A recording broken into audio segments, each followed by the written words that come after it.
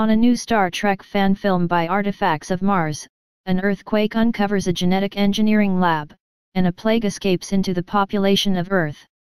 The plague causes intense itching, psychotic behavior, and ultimately death.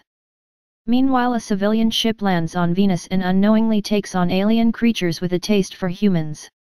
The USS Essex, stopping at the Earth, is placed under quarantine along with the planet.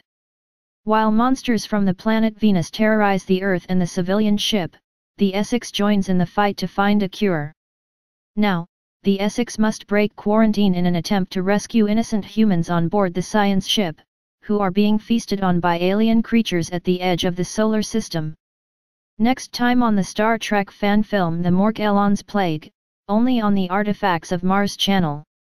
This episode's special guest star is Lieutenant Commander Spock, and introducing the space-age bluegrass group the Nebula Girls.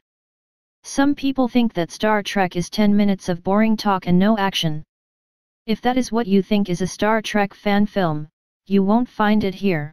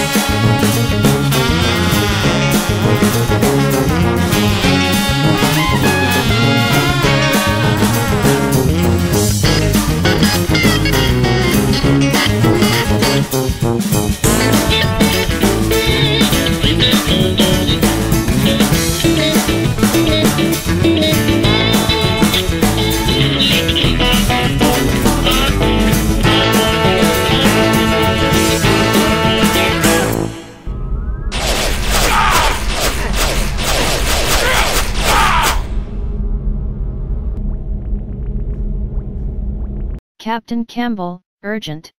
The Earth is now under quarantine. So is the Essex. We are not to break orbit without authorization. Some days it just does not pay to get out of bed. Why didn't they tell us to stay away?